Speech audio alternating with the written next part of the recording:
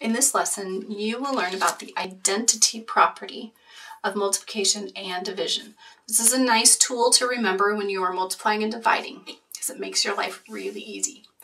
Basically, it says that any number multiplied or divided by 1 stays the original number.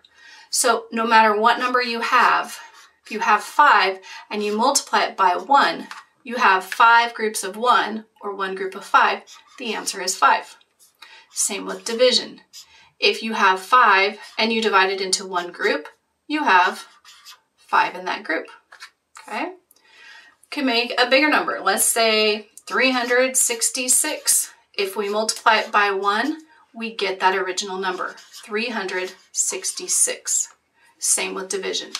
366 divided by 1 equals 366. Okay?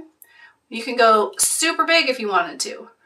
4,259 times 1 is simply that same number, 4,259.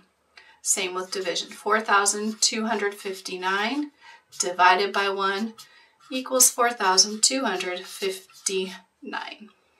Okay, and that's the end of our lesson on the identity property of multiplication and division.